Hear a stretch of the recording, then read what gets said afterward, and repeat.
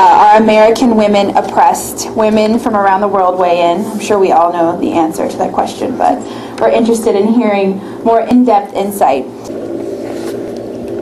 Hi, good evening. Thank you for coming tonight.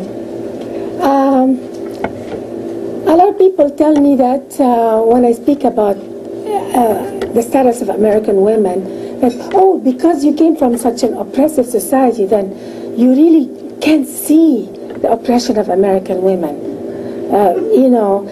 So regardless of my background, I do believe that American women today are enjoying freedoms and equality never achieved at any time in history or by any other nation today. I believe there are many advantages to being a woman, especially in America, that men don't even have. I just came back from a conference in Canada where they were discussing the decline of the male. And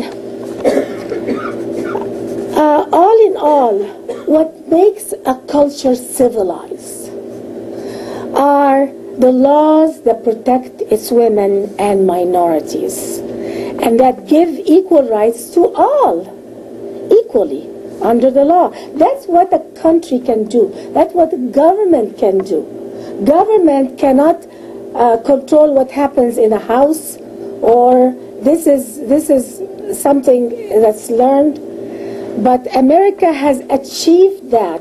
It has achieved the fact that everybody is protected equally under the law. Years ago, when I was a new immigrant here in America, I visited a liberal church in Berkeley, California. The topic in the church was how little girls should be taught about glass ceilings and how they can be anything they wanted, even doctors. Young girls were sitting on the floor, actually, around the speaker, who talked about how she wanted so much to be a doctor when she was a young woman. She was my age, and didn't have the opportunity in America. I couldn't believe what I was hearing as a new immigrant. Are there any laws in America against educating women? Is there a cultural taboo against women being doctors? Are women being singled out for being prevented from having financial aid? Are American parents forcing their daughters to an early marriage? Of course not. And then I asked myself, how could that be in America? Women complaining and educating those poor young girls in America who are learning to have this ugly victim status that is going to be detrimental in how they view themselves. How could that be that some women in America feel that way? Especially when I have a sister in Egypt and two female cousins in Egypt who are physicians. One is an economist and a PhD in physics. All females. I really never heard Egyptian women complain they can't get an education, even though the poorer classes are culturally against really educating women. Actually, they send their boys, the poor classes, to school, and very often they don't send the girls in the villages. So, we all had college degrees, and there was no law in Egypt that prevented us from doing that.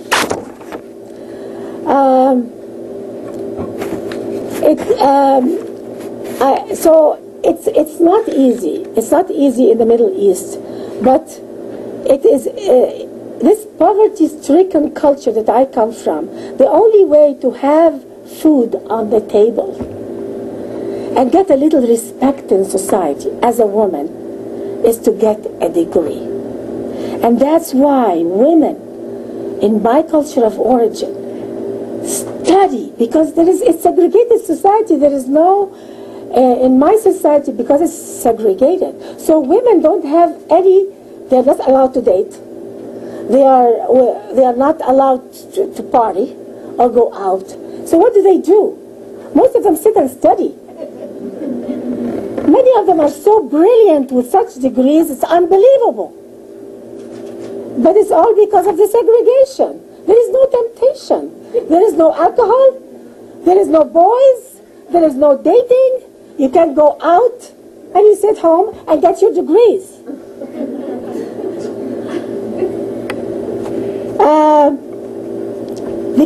And they do that because the alternative in poor countries is horrific. You don't know what poverty is until you visit some poor nations, including like Egypt. The alternative, without a degree, you're going to belong to a class, an uneducated, desperate, poor, and discriminated against class. Terribly abused. Totally abused. Men and women. So women, because of their insecurity, they strive very hard. The first thing that came to my mind after I left the church was I wonder why this Berkeley woman was blaming America. What really stopped her? What's the real thing that really stopped her? Was she totally honest with herself?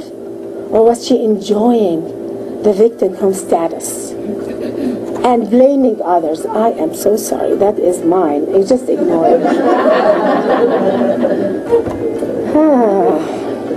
Could it be that women in wealthy societies like the United States were not in a desperate circumstance driving them to become doctors?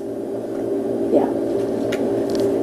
You see, when you are living in a wealthy society where you really don't have to be a doctor to be respected, you don't have to strive so hard to have food on the table, then your urge